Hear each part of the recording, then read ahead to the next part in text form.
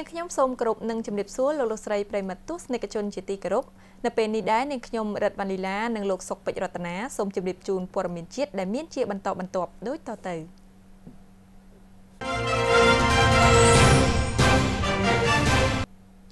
ទស្សនិកជនជាទីគោរពប្រធានគណៈកម្មាធិការឌី10ព្រឹទ្ធសភាឯកឧត្តមមកបនាងបានអញ្ជើញជាអធិបតីក្នុងពិធីក្រុងពាលីដើម្បីកសាងដងទង់មួយគូនៅវត្តព្រះសុគន្ធមានបុណ្យស្រុកពញាលឺខេត្តកណ្ដាលឯកឧត្តមមកបនាងប្រធានគណៈកម្មការអង្គការបោះសម្អាតនិងប្រឆាំងអំពើពុករលួយនៃព្រឹទ្ធសភានិងជាតំណាងដល់គង់ពួរសម្ដេចវិបុលសេនាបក្តីសៃឈុំប្រធានព្រឹទ្ធសភាបានអញ្ជើញជាអធិបតីក្នុងពិធីក្រុងពាលីដើម្បីកសាងដងទង់មួយគូស្ថិតនៅវត្តព្រះសុគន្ធមានបុណ្យនៅឃុំសាដែកស្រុកពញាលឺខេត្តកណ្ដាលដែលមានការអញ្ជើញចូលរួមពីឋានៈដឹកនាំស្រុកក្រុមប្រឹក្សាឃុំព្រមទាំងយីជីតាជីនិងពុទ្ធបរិស័ទចំណុះជើងវត្តចំនួន200នាក់ដងទង់មួយគូដែលត្រូវបានធ្វើពិធីក្រុងពាលីដើម្បីកសាងនាពេលនេះនឹងត្រូវចាប់ផ្ដើមសាងសង់នៅថ្ងៃទី2ខែមីនាឆ្នាំ2020រហូតដល់ថ្ងៃទី2ខែកក្កដាឆ្នាំ2020ឲ្យរួចរាល់ជាស្ថាពរដោយត្រូវចំណាយអស់ថវិកាសរុបចំនួន$24,000សហរដ្ឋអាមេរិកដែលជាអំណោយដ៏ថ្លៃថ្លារបស់សម្ដេចវិបុលសេនាបក្តីសៃឈុំប្រធានព្រឹទ្ធសភានៃព្រះរាជាណាចក្រកម្ពុជាឯកឧត្តមមកបនាងបានសម្ដែងនៅសេចក្តីរីករាយជាមួយប្រជាពុទ្ធបរិស័ទជិតឆ្ងាយចំណុះជើងវត្តនិងបាននាំនៅប្រសាសន៍ផ្ដាំផ្ញើស័ក្តិសុខសុខទុក្ខពីសំណាក់សម្ដេចវិបុលសេនាបក្តីសៃឈុំប្រធានព្រឹទ្ធសភាឯកឧត្តមមានប្រសាសន៍ថាដោយប្រទេសជាតិមានសុខសន្តិភាពស្ថិរភាពនយោបាយក្រោមការដឹកនាំដ៏ត្រឹមត្រូវរបស់សម្ដេចអគ្គមហាសេនាបតីតេជោហ៊ុនសែនប្រមុខរាជរដ្ឋាភិបាលកម្ពុជាធ្វើឲ្យប្រជាជនគ្រប់រូបកំពុងសប្បាយរីករាយនៅសមិទ្ធផលជាច្រើនជាអាចហេដ្ឋារចនាសម្ព័ន្ធផ្លូវលំជនបទស្ពានអាកាសស្ពានឆ្លងទន្លេដែលជាសរសៃឈាមសេដ្ឋកិច្ចដើម្បីធ្វើឲ្យកំណើនសេដ្ឋកិច្ចមានការរីកចម្រើនលើកកម្ពស់ជីវភាពរស់នៅរបស់ប្រជាពលរដ្ឋឲ្យបានកាន់តែប្រសើរឡើងថែមទៀតសមិទ្ធផលនៃសន្តិភាពនេះហើយធ្វើឲ្យប្រទេសជាតិមានការអភិវឌ្ឍទាំងវិស័យពុទ្ធចក្រនិងអាណាចក្រទាំងអស់នេះហើយដែលធ្វើឲ្យអ្នកវិនិយោគិនបរទេសនិងអ្នកទេសចរអន្តរជាតិមកវិនិយោគនិងទស្សនាប្រទេសកម្ពុជាកើនឡើងជាលំដាប់ដែលធ្វើឲ្យប្រជាពលរដ្ឋមានការងារធ្វើនិងទទួលបាននូវផលប្រយោជន៍ដល់សង្គមជាតិនិងប្រជាជនក្នុងឱកាសនេះដែរឯកឧត្តមមកបនាងក៏បាននាំយកនៅទេយ្យវត្ថុប្រគេនដល់ព្រះសង្ឃព្រមទាំងនាំយកអំណោយដែលចែកជូនដល់តាជីយីជីនិងប្រជាពុទ្ធបរិស័ទចំណុះជើងវត្តដែលចូលរួមចំនួន200នាក់ក្នុងម្នាក់ៗទទួលបានសរងមួយនិងថវិកា20,000រៀល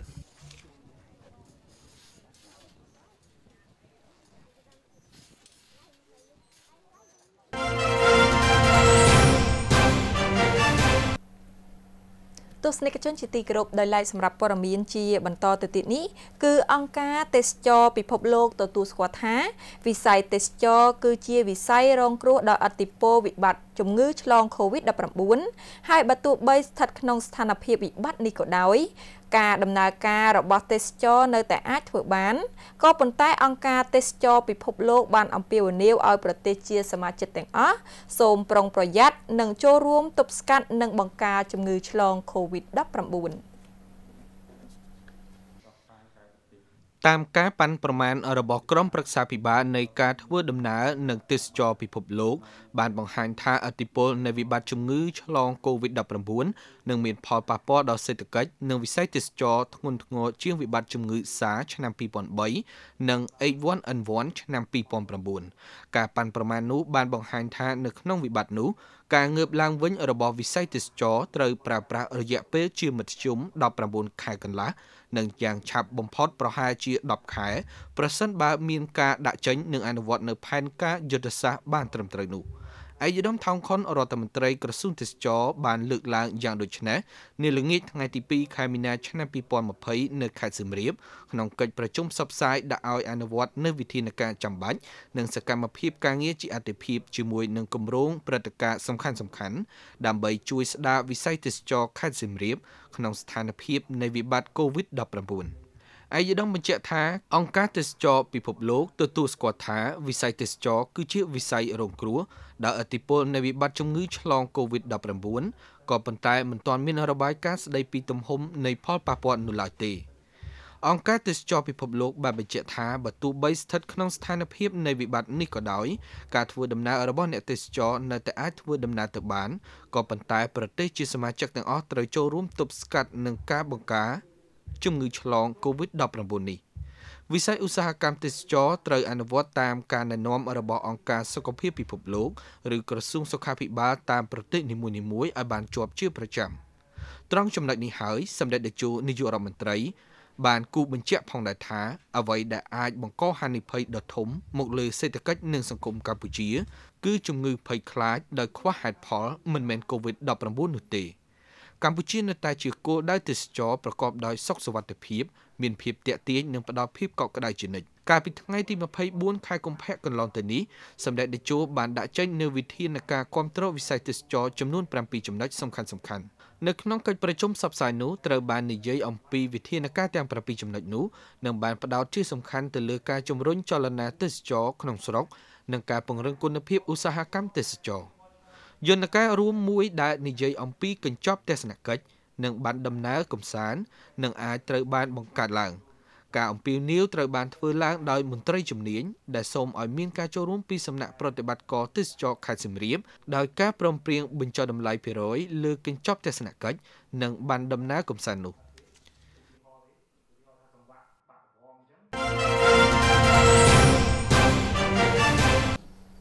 លោកអ្នកនាងជាទីមេត្រីសម្រាប់ព័ត៌មានដែលយើងទទួលបានពីខេត្តកំពង់ស្ពឺគឺពិធីសម្ពោធដាក់ឲ្យប្រើប្រាស់ជាផ្លូវការនៅមហាកុដមួយខ្នងនិងសមិទ្ធផលនានាក្នុងវត្តមុនីរាំងសីរតនារាមហៅវត្តមរុំខាងជើងដែលស្ថិតនៅសង្កាត់ស្វាយក្រវ៉ាន់ស្រុកច្បារមនមហាកុដមួយខ្នងកម្ពស់2ជាន់បណ្ដោយ43ម៉ែត្រទទឹង13ម៉ែត្រ50ដែលចំណាយថវិកាប្រមាណ$58,000សហរដ្ឋអាមេរិកនិងសមិទ្ធផលនានាដែលជាសទ្ធាជ្រះថ្លារបស់លោកជំទាវអគ្គគតិបណ្ឌិតសៀងច័ន្ទហេងអគ្គនាយិកាក្រុមហ៊ុនហេងអភិវឌ្ឍនាអារាមវត្តមុនីរាំងសីរតនារាមហៅមរុំខាងជើងស្ថិតក្នុងសង្កាត់ស្វាយក្រវ៉ាន់ក្រុងច្បារមនខេត្តកំពង់ស្ពឺត្រូវបានសម្ពោធដាក់ឲ្យប្រើប្រាស់ជាផ្លូវការក្រោមអធិបតីភាពឯកឧត្តមហ៊ុនម៉ាណីតំណាងរាស្ត្រមណ្ឌលកំពង់ស្ពឺ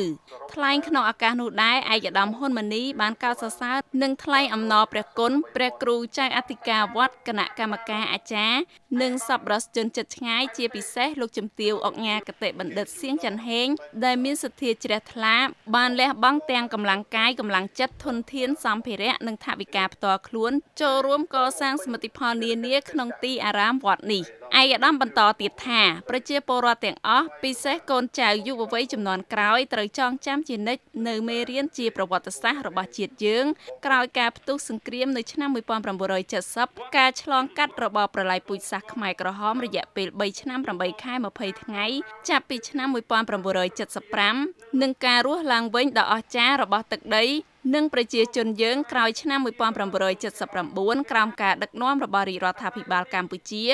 ដែលបានផ្ដួលរំលំនិងទប់ស្កាត់មិនឲ្យរបបឃោរឃៅប្រល័យពូជសាសន៍វិលត្រឡប់មកវិញសារជាថ្មីម្ដងទៀតព្រមទាំងការតស៊ូបញ្ចប់សង្គ្រាមនាំមកនូវសន្តិភាពការបង្រួបបង្រួមជាតិបង្កលក្ខណៈសម្បត្តិឲ្យប្រទេសជាតិមានការរីកចម្រើនអភិវឌ្ឍដោយចីរភាពជីវភាពប្រជាជនពិសេសនៅតំបន់ជនបទក្រីក្រកាន់តែបានធូរធារជាលំដាប់បើទោះបីទីអារាមវត្តដែលត្រូវបានបោះបង់ចោលក្រោមរបបប្រល័យពូជសាសន៍ប៉ុលពតតែយើងសង្កេតឃើញថាមានសមិទ្ធផលជាច្រើនដូចជាមហាកុដិសាលាឆាន់ព្រះវិហាររបងខ្លោងទ្វារនិងផ្លូវបេតុងឡាក់ត្រូវបានប្រជាពុទ្ធបរិស័ទសប្បុរសជនរួមនឹងព្រះសង្ឃគ្រប់ព្រះអង្គបានកសាងឡើងវិញជាបន្តបន្ទាប់ជាក់ស្ដែងមហាកុដិមួយខ្នងនិងសមិទ្ធផលនានានៅចំពោះមុខយើងនេះត្រូវបានដាក់សម្ពោធឆ្លងឲ្យដំណើរការនាពេលនេះអាចឆ្លុះបញ្ចាំងឲ្យឃើញពីជំនឿដ៏មុតមាំរបស់ប្រជាពុទ្ធបរិស័ទសប្បុរសជននិងការបដិញ្ញាចិត្តប្រកបដោយសទ្ធាជ្រះថ្លាក្នុងវិស័យព្រះពុទ្ធសាសនានិងបានលើកស្ទួយឲ្យកាន់តែរុងរឿងបន្ថែមទៀតម្យ៉ាងវិញទៀតវត្តអារាមគឺជាមូលដ្ឋានចម្បងក្នុងការបញ្ជ្រាបផ្សព្វផ្សាយព្រះធម៌វិន័យនិងមានតួនាទីយ៉ាងសំខាន់ក្នុងការអប់រំកាយវិការចិត្តដ៏ប្រពៃសម្រាប់ប្រជាពលរដ្ឋគ្រប់រូបដើម្បីទទួលបានសេចក្តីសុខសេចក្តីចម្រើនភាពសុខដុមរមនាក្នុងគ្រួសារនិងសង្គមជាតិក្នុងឱកាសនោះដែរលោកជំទាវអគ្គគតិបណ្ឌិតសៀងច័ន្ទហេងបានប្រគេនបច្ច័យ4ដល់ព្រះសង្ឃសាមណសិស្សចំនួន249អង្គ ក្នុងមួយអង្គបច្ច័យ 50,000 រៀលនិងតេយ្យទានមួយចំនួនជូនមន្ត្រីរាជការចំនួន 200 នាក់ក្នុងម្នាក់ទទួលបានថវិកា 20,000 រៀលជូនលោកគ្រូអ្នកគ្រូ 50 នាក់ក្នុងម្នាក់ថវិកា 20,000 រៀលជូនសិស្សានុសិស្សចំនួន 200 នាក់ក្នុងម្នាក់ទទួលបានសម្ភារៈសិក្សាសៀវភៅមហាសង្ក្រាន្តនិងថវិកា 5,000 រៀលជូនយុវជនកាកបាទក្រហមយុវជនកាយរិទ្ធនិងយុវជនសហភាពសហព័ន្ធយុវជនកម្ពុជាចំនួន 300 នាក់ក្នុងម្នាក់ទទួលបានសម្ភារៈសិក្សាសៀវភៅមហាសង្ក្រាន្តនិងថវិកា 10,000 រៀលជូនយាយជីតាជីចំនួន 200 នាក់ក្នុងម្នាក់ទទួលបានក្រណាត់សមួយដុំនិងថវិកា 10,000 រៀលប្រជាពលរដ្ឋចំនួន 500 នាក់ក្នុងម្នាក់សារ៉ុងសៀវភៅមហាសង្ក្រាន្តនិងថវិកា 10,000 រៀលបន្ថែមលើនេះឯកឧត្តមហ៊ុនម៉ាណីតំណាងរាស្ត្រមណ្ឌលកំពង់ស្ពឺបានឧបត្ថម្ភកម្មវិធី 2 លានរៀលផងដែរបន្ទាប់មកថ្នាក់ដឹកនាំមន្ត្រីរាជការប្រជាពុទ្ធបរិស័ទចំណុះជើងវត្តរាប់បាតព្រះសង្ឃប្រមាណ 250 អង្គក្នុងថ្ងៃដដែលនោះដែរលោកជំទាវអុកញ៉ាគតិបណ្ឌិតសៀងច័ន្ទហេងអមដំណើរដោយថ្នាក់ដឹកនាំមន្ត្រីរាជការបានអញ្ជើញពិនិត្យដំណើរការសាងសង់អគារស្នាក់នៅថ្មីចំនួន 2 និងបន្ទប់អនាម័យចំនួន 2 នៅក្នុងទីបញ្ជាការដ្ឋានតំបន់ប្រតិបត្តិការសឹករងខេត្តដែលជាអំណោយរបស់លោកជំទាវសមិទ្ធផលនេះដើម្បីបំពេញតម្រូវការនាយទាហានពលទាហានបានស្នាក់នៅបំពេញការងារវឹកវើប្រចាំថ្ងៃសម្រាប់បំពេញភារកិច្ចការពារជាតិមាតុភូមិនិងប្រជាពលរដ្ឋជាមួយគ្នានោះដែរលោកជំទាវអុកញ៉ាគតិបណ្ឌិតសៀងច័ន្ទហេងបានប្រគល់ថវិកាចំនួន $70,000 សហរដ្ឋអាមេរិកដើម្បីបង្ក្រប់ថ្លៃក្រុមជាងផងដែរ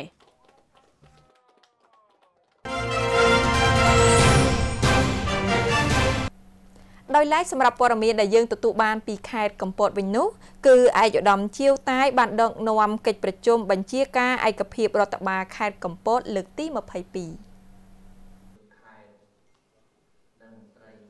រដ្ឋបាលខេត្តកំពតប្រជុំគណៈបញ្ជាការឯកភាពលើកទី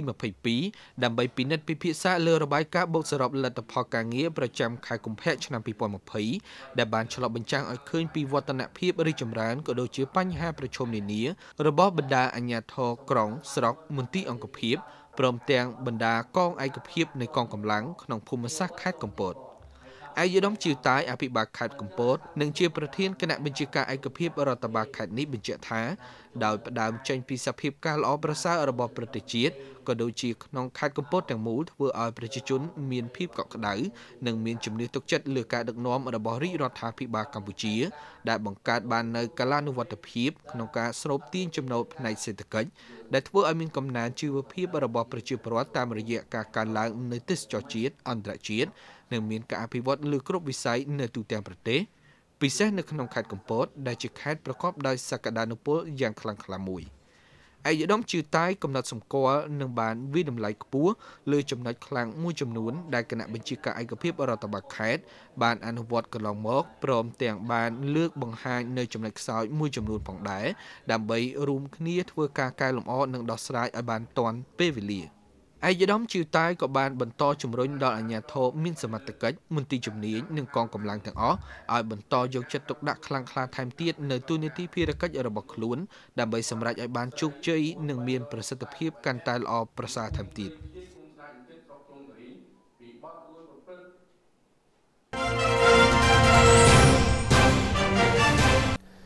លោកអ្នកនាងជាទីមេត្រីក៏លេខទៅមើលឯខេត្តបាត់ដំបងឯណោះវិញគឺអភិបាលខេត្តនេះបានជួបសំណេះសំណាលជាមួយគ្រូពេទ្យនៃការិយាល័យសុខាភិបាលស្រុកប្រតិបត្តិសំពៅលូនឯកឧត្តមងួនរតនៈអភិបាលខេត្តបាត់ដំបងបានអញ្ជើញជួបសំណេះសំណាលជាមួយគ្រូពេទ្យនៃការិយាល័យសុខាភិបាលស្រុកប្រតិបត្តិសំពៅលូនលោកមាសម៉ៃសាក់ប្រធានការិយាល័យស្រុកប្រតិបត្តិសំពៅលូនឲ្យដឹងថាការិយាល័យប្រតិបត្តិស្រុកសំពៅលូនត្រូវបានសាងសង់ឡើងក្នុងអំឡុងឆ្នាំ 1998 នៅលើផ្ទៃដីទទឹង 140 ម៉ែត្របណ្ដោយ 160 ម៉ែត្រដែលមានសំណង់អគារចំនួន 3 កន្លែងសម្ដេចក្រឡាហោមសខេងឧបនាយករដ្ឋមន្ត្រីក្រសួងមហាផ្ទៃនិងលោកជំទាវក៏បានឧបត្ថម្ភរថយន្តសង្គ្រោះបន្ទាន់មួយគ្រឿងនិងបានសាងសង់អគារសម្ភពស្ត្រីមួយខ្នងនៅក្នុងឆ្នាំ 2018 ផងដែរ ការិយាល័យស្រុកប្រតិបត្តិសំពើលូនមានបុគ្គលិកពេទ្យចំនួន158នាក់មន្ត្រីជាប់កិច្ចសន្យា12នាក់និងបុគ្គលិកស្ម័គ្រចិត្ត42នាក់ឯកឧត្តមងួនរតនៈបានកោតសរសើរដល់ថ្នាក់ដឹកនាំក៏ដូចជាបុគ្គលិកមន្ត្រីរាជការការិយាល័យសុខាភិបាលស្រុកប្រតិបត្តិសំពើលូនដែលអនុវត្តភារកិច្ចយ៉ាងខ្ជាប់ខ្ជួនក្នុងការផ្តល់សេវាសុខភាពជូនដល់ប្រជាពលរដ្ឋបានល្អប្រសើរឯកឧត្តមបានកត់សម្គាល់ថានៅស្រុកទាំង3នេះស្រុកកំរៀងស្រុកភ្នំព្រឹកនិងស្រុកសំពើលូនមានកំណើនប្រជាជនកើនឡើងច្រើនបើប្រៀបធៀបនឹងកាលពីសមហរណកម្មដំបូងដែលពីមុនទាំង3ស្រុកនេះមានប្រជាជនប្រមាណជិត 20,000 នាក់ប៉ុណ្ណោះប៉ុន្តែឥឡូវមានរហូតទៅដល់ជាង 17,000 នាក់ដែលនេះបង្ហាញឲ្យឃើញថាប្រទេសជាតិមានសុខសន្តិភាពនិងមានការអភិវឌ្ឍរីកចម្រើនលើគ្រប់វិស័យក្រោមការដឹកនាំរបស់សម្ដេចអគ្គមហាសេនាបតីតេជោ ហ៊ុន សែនប្រមុខរាជរដ្ឋាភិបាលកម្ពុជាបញ្ហាដែលគួរឲ្យកត់សម្គាល់នោះគឺតំបន់នេះជាតំបន់គ្រុនចាញ់ដែលតាមទិន្នន័យពីឆ្នាំ2017មកដល់ឆ្នាំ2019ជំងឺគ្រុនចាញ់បានថយពី117មកត្រឹម63នាក់ចំពោះការងារដែលសេសសល់គឺជំងឺអេដស៍នៅមានចំនួនច្រើនឯកឧត្តមក៏បានស្នើឲ្យបន្តយកចិត្តទុកដាក់ផ្សព្វផ្សាយដល់ពួកគាត់ឲ្យមកទទួលថ្នាំពន្យាព្រមទាំងយកចិត្តទុកដាក់ផ្សព្វផ្សាយឲ្យបានទាន់ពេលវេលានិងទូលំទូលាយនៅវិធានការប្រុងប្រយ័ត្នមេរោគ COVID-19 ដល់ប្រជាពលរដ្ឋឲ្យបានខ្ជាប់ខ្ជួននិងរក្សាអនាម័យខ្ពស់បើទោះបីជាមកដល់ពេលនេះកម្ពុជាមិនទាន់មានមេរោគនេះក្តីក៏ត្រូវតែប្រុងប្រយ័ត្នផងដែរជាមួយនោះឯកឧត្តមងួនរតនៈក៏បានក្រើនរំលឹកថាចំពោះការអនុវត្តកម្មវិធីគោលនយោបាយគាំពារមេដានិងទារកនិងការប្រើប្រាស់ប័ណ្ណសម្បត្តិធម៌ត្រូវតែបន្តធ្វើការផ្សព្វផ្សាយដើម្បីលើកកម្ពស់ជីវភាពរស់នៅរបស់ប្រជាជនតាមរយៈការផ្តល់សេវាសុខាភិបាលជូនដល់ប្រជាពលរដ្ឋក្រីក្រឲ្យស្របតាមគោលនយោបាយរបស់រាជរដ្ឋាភិបាលកម្ពុជា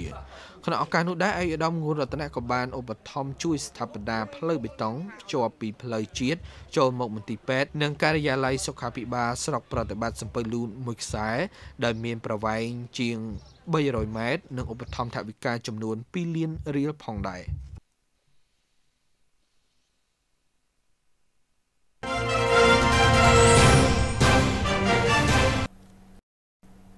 ទស្សនិកជនជាទីគោរពសម្រាប់ព័ត៌មានជាបន្តទៅទៀតនេះគឺអភិបាលខណ្ឌមានជ័យបានចូលរួមវេទិកាសាធារណៈក្នុងសង្កាត់ស្ទឹងមានជ័យ2ដើម្បីដោះស្រាយបញ្ហាមួយចំនួនដែលនៅសេសសល់ជូនបងប្អូនប្រជាពលរដ្ឋ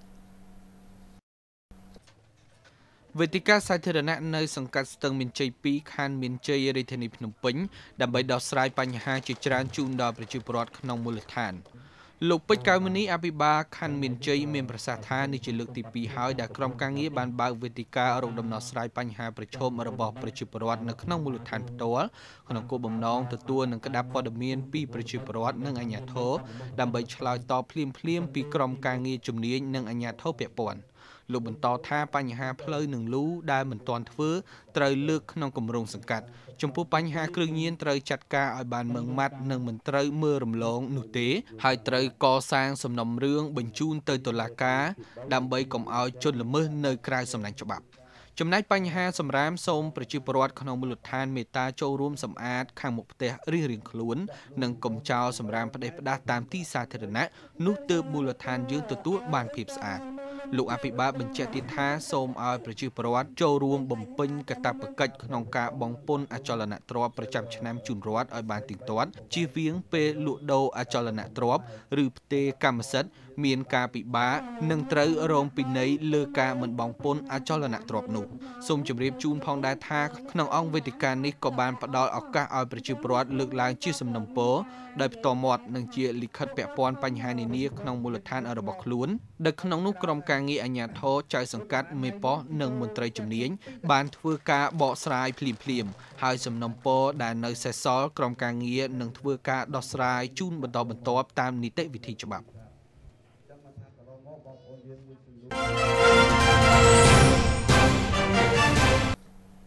ទូរទស្សនិកជនជាទីគោរពឯកឧត្តមទេសរដ្ឋមន្ត្រីសុនចន្ទថលបានទទួលជួបពិភាក្សាការងារជាមួយឯកអគ្គរដ្ឋទូតជប៉ុនប្រចាំកម្ពុជា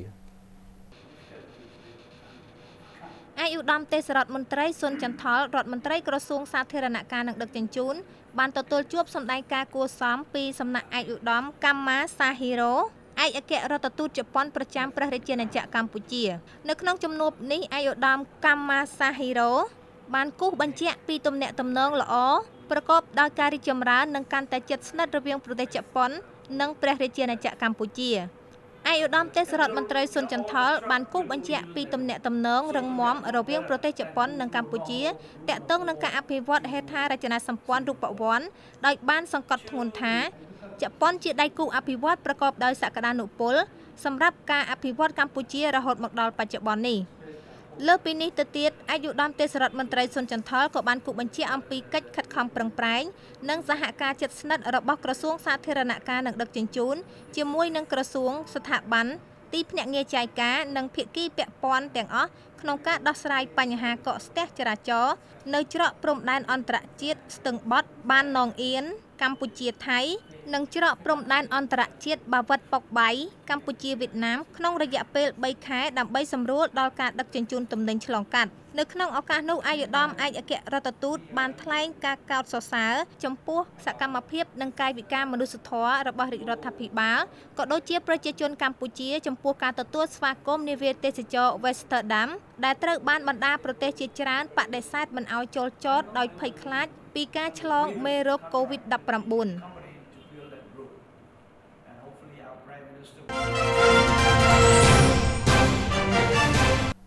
ទស្សនិកជនជាទីគោរពក្រសួងសាធារណការនិងដឹកជញ្ជូនបានបញ្ជាក់ថា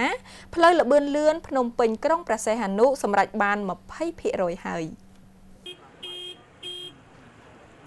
ក្នុងដំណើរជូនគណៈកម្មការទី9នៃព្រឹទ្ធសភាចុះពិនិត្យមើលសកម្មភាពនិងវឌ្ឍនភាពសាងសង់ផ្លូវល្បឿនលឿនភ្នំពេញក្រុងព្រះសីហនុ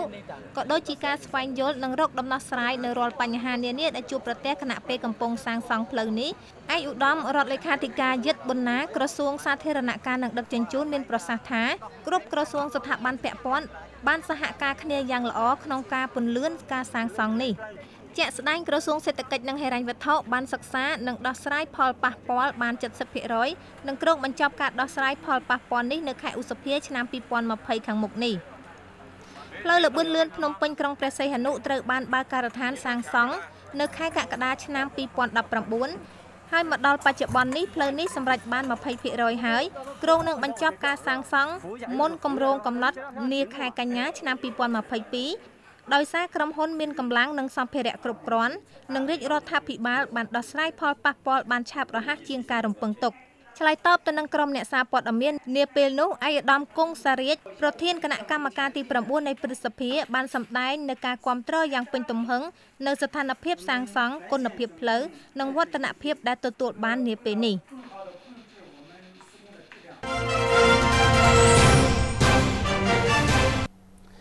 ទិវានារីអន្តរជាតិ8មីនាខួបលើកទី109ឆ្នាំ2020នេះក្រោមប្រធានបទមានសន្តិភាពមានការលើកកម្ពស់សមភាព Gender និងការបូកសរុបលទ្ធផលការងារសកម្មភាពនារីនៃក្រសួងពាណិជ្ជកម្មមានសន្តិភាពមានការលើកកម្ពស់សមភាព Gender ជាប្រធានបទនៅក្នុងពិធីអបអរសាទរទិវាអន្តរជាតិនារី8មីនាខួបលើកទី109ឆ្នាំដែលប្រារព្ធធ្វើឡើងនៅទីស្តីការក្រសួងពាណិជ្ជកម្មលោកជំទាវទឹករ៉េតកំរងរដ្ឋលេខាធិការក្រសួងពាណិជ្ជកម្មឲ្យដឹងថាការរៀបចំពិធីនេះក្នុងគោលបំណងរំលឹកឲ្យឃើញពីការខិតខំប្រឹងប្រែងតស៊ូរបស់នារីដើម្បីសិទ្ធិសេរីភាពប្រជាធិបតេយ្យព្រមទាំងពិនិត្យមើលពីសមិទ្ធផលនានានិងបន្តដើម្បីកិត្តគូយកចិត្តទុកដាក់ដល់ភាពរីកចម្រើនរបស់នារីទៅថ្ងៃអនាគតលោកជំទាវបន្តថាសមភាព Gender គឺជាកត្តាចម្បងក្នុងការធានានៅចីរភាពនៃសន្តិភាពនិងកិច្ចអភិវឌ្ឍជាងនេះទៀតស្ត្រីគឺជាតួអង្គរួមចំណែកដ៏សំខាន់និងចាំបាច់ក្នុងការធានាបាននូវប្រសិទ្ធភាពបរិយាបន្ននិងនិរន្តរភាពយូរអង្វែងនៃសន្តិភាពលោកជំទាវក៏បានអំពាវនាវដល់ស្ត្រីជាពិសេសសមភាព Gender ដើម្បីស្ត្រីទទួលបាននូវកិច្ចការពារសិទ្ធិនិងផលប្រយោជន៍គួរតែពង្រឹងសមត្ថភាពឲ្យកាន់តែខ្លាំងថែមទៀតក្នុងការចូលរួមចំណែកធ្វើឲ្យប្រសើរឡើងនៅកំណើនសេដ្ឋកិច្ចសន្តិសុខសង្គមនិងដើម្បីគ្រួសារផងដែរលោកជំទាវច័ន្ទសូរីរដ្ឋលេខាធិការក្រសួងកិច្ចការនារីមានប្រសាសន៍ថាផ្ដើមចេញពីប្រធានបទឆ្នាំនេះគឺបានឆ្លើយតបទៅនឹងក្របខ័ណ្ឌថ្មីជាសកលនៃគោលដៅអភិវឌ្ឍប្រកបដោយចីរភាពដោយមិនទុកនរណាម្នាក់ឲ្យឯកោនោះឡើយសមភាព Gender ដើម្បីស្ត្រីទទួលបាននូវកិច្ចការពារសិទ្ធិនិងផលប្រយោជន៍ ក្នុងការចូលរួមចំណែកធ្វើឲ្យប្រសើរឡើងនៅកំណើនសេដ្ឋកិច្ចសន្តិសុខសង្គមនិងដើម្បីគ្រួសារផងដែរ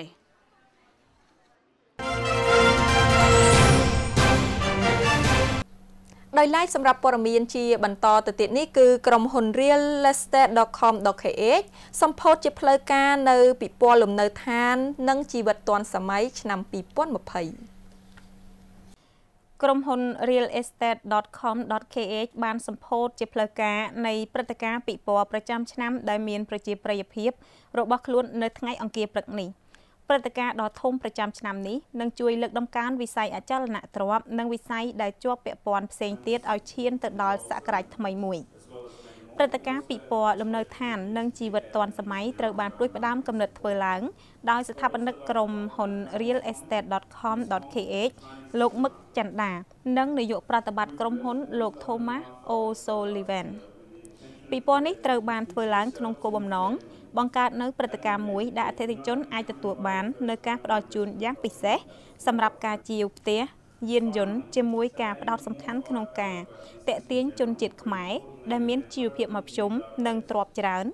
និងជាជនជាតិបរទេសរស់នៅក្នុងប្រទេសកម្ពុជាឲ្យចូលរួម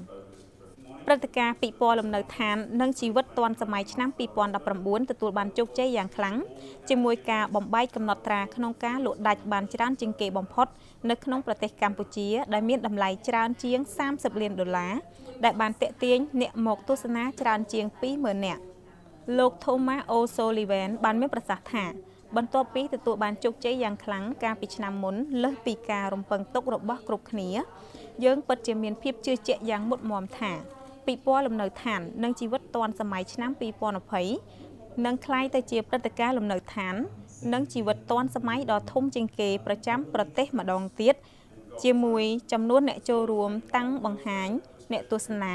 និងការលក់បានច្រើនជាងមុនដែលពុំធ្លាប់មានលោក O'Sullivan បានបញ្ជាក់បន្ថែមថាគោលបំណងធំបំផុតរបស់យើងគឺផ្ដល់ឲ្យក្រុមគ្រួសារជនជាតិកម្ពុជានៅឱកាសទទួលបានការបញ្ចូលតម្លៃដ៏ច្រើនសន្ធឹកសន្ធាប់ប្រចាំឆ្នាំនៅព្រឹត្តិការណ៍ពិព័រណ៍នេះនឹងបង្កើតកន្លែងមួយដែលក្រុមគ្រួសារទាំងអស់អាចចំណាយពេលយ៉ាងសប្បាយរីករាយជាមួយគ្នានាចុងសប្តាហ៍ចូលធ្វើការស្រមៃថាអ្នកនិងក្រុមគ្រួសាររបស់អ្នកកំពុងស្ថិតនៅក្នុងព្រឹត្តិការណ៍មួយដែលអ្នកមិនត្រឹមតែអាចចូលមកចូលរួមនិងទិញផ្ទះឬទិញអចលនទ្រព្យសម្រាប់ការវិនិយោគនោះទេប៉ុន្តែអ្នកក៏អាចចូលរួមនៅក្នុងសិក្ខាសាលាប្រឹក្សាយោបល់ជាមួយសាលាល្បីនៅក្នុងប្រទេសកម្ពុជាឲ្យកូនរបស់អ្នកលេងកម្សាន្តនៅក្នុងតំបន់ដែលរៀបចំសម្រាប់ក្មេងលេងញ៉ាំអាហារពេលថ្ងៃជុំគ្នានៅតំបន់ស្តង់ចំណីអាហារដែលរៀបចំឡើងដោយក្រុមហ៊ុន Food Panda ទិញគ្រឿងអលង្ការម៉ូដចុងក្រោយបំផុតពីហាងលក់គ្រឿងអលង្ការដ៏ល្បី Look Food Jewelry Cambodia និងបញ្ចប់សកម្មភាពរបស់អ្នកសម្រាប់ថ្ងៃនេះជាមួយការបើកឡានសាកល្បងពីក្រុមហ៊ុន MG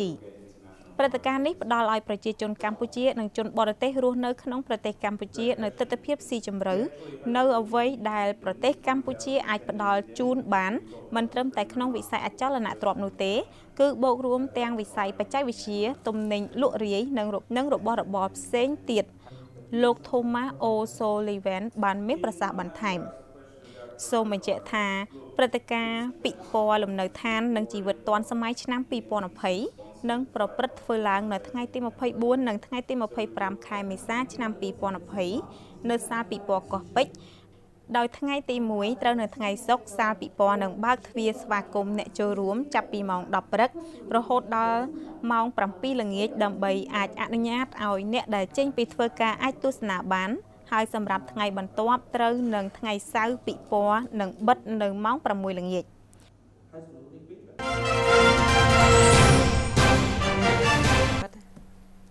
បាទលោកស្រីប្រិមត្តទស្សនិកជនជាទីគោរពព័ត៌មានជាតិដែលលោកអ្នកនាងទៅបានទស្សនានៅពេលនេះចប់តែប៉ុណ្ណេះយើងខ្ញុំសូមថ្លែងអំណរគុណចំពោះការទស្សនារបស់លោកអ្នកកម្មវិធីបន្ទាប់លោកអ្នកនឹងបានទស្សនានៅព័ត៌មានអន្តរជាតិសំខាន់ៗវិញម្ដងខណៈនេះយើងខ្ញុំទាំងពីរនាក់ព្រមទាំងក្រុមការងារសូមអរគុណសូមគោរពលា